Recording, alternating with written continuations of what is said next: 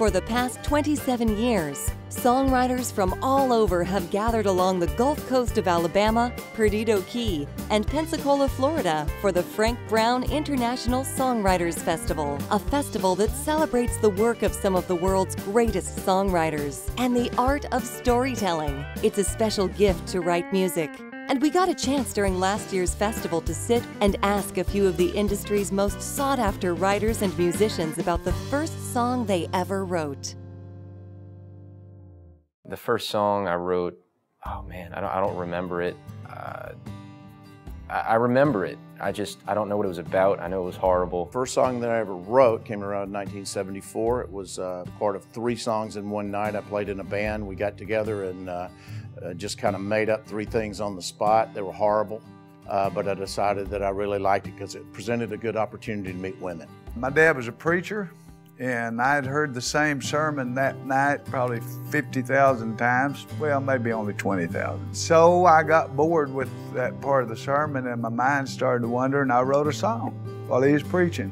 I play a right-handed guitar, but I play it left-handed. I play it upside down and backwards. My dad had guitar pulls and I fell in love with it, and it moved me in a way that, you knew wasn't normal. So my first guitar that I got came with a couple of lessons. And I go to my lesson and I take it like this, and the guy said, well, whoa, what are we gonna do with this? I wrote this song called Energy Crisis, Higher Prices, Things That We Cannot Afford. Still remember it. Silly song. But my dad put that to guitar, and when he did, it was over. I just thought that was the neatest thing because we had guitar pulls, and I got to do it in front of everybody, and it was just, that was it. I was hooked. I wanted to do it from that moment on, and I was writing songs ever since.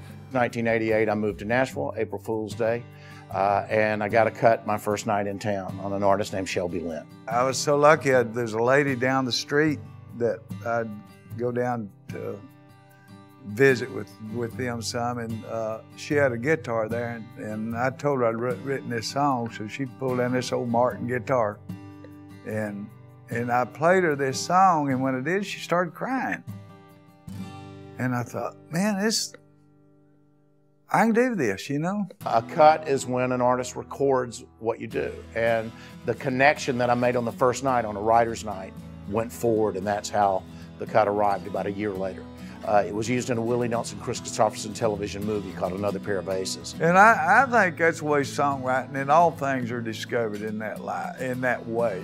But I remember myself trying over and over again to get at this poetic nature of the cadence and the things that I was hearing in the poetry of Robert Frost and in the singing of guys like Jim Croce and Bob Dylan, and guys who were singing real things. And it almost doesn't catch you until you actually try to write a song and you realize how hard it is to express real images and real things, and not to have them sound trite or ingenuine, I guess. So he wants me to flip it, and I can't, and so he takes the guitar and turns the strings around on it. And I tuned it up, and I'm sitting on the front porch in our swing in Alexander City, Alabama. And I'm trying to make sense out of it, and I can't, so I just start saying, sitting on the front porch, singing and playing this guitar. And that's all it is. Wish I was in Nashville, I sure would like to be a star. I was 12 years old. Hurts in Alabama as I'm driving across the plains. It hurts in Louisiana in a warm and gentle rain. Through the Arizona desert, I can understand the pain. It's where it hurts, that's where it hurts. That's the quick version.